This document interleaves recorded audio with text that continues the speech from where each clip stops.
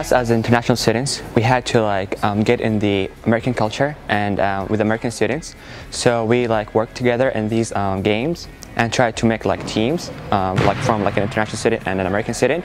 We tried to make teams and played a lot of different games, and then I was one of the winners, so I think I enjoyed it. I'm a member of the Delaware Diplomats Leadership Council, so what we like to do is promote unity and community within the American students and the exchange students, and we thought a really cool way to promote that community would be through fun minute to win it games, promoting also getting together, but also a little fun competition and a little fun spirit like that. So we thought this would be a great way to get people to know each other, and also in a really calm and relaxing environment. Even though we're from different backgrounds, we came together here and we had some fun, and that was exciting for me to come here. I also learned many sports. I haven't played badminton before, so it was fun, and I really enjoyed it here.